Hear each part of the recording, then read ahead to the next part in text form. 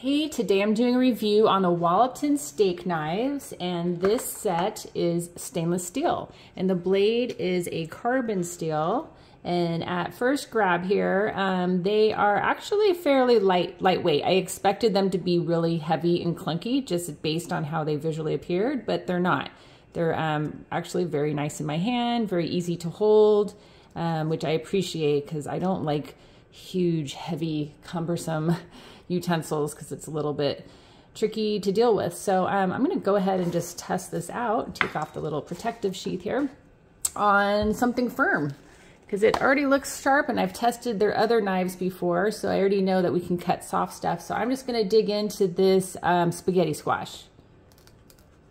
And again, you're normally going to be cutting steak, right? But I like a challenge. So yeah, no problem. This thing just rips right through a spaghetti squash.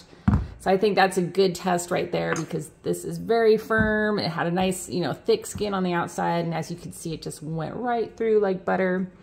So yeah, these are very beautiful, very sharp. And then for the care instructions, it says, to wash them, don't let them sit in water because that could be problematic. So, just after you wash, just give them a dry and put them away.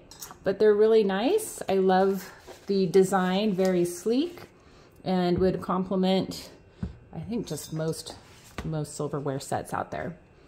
Have a good one.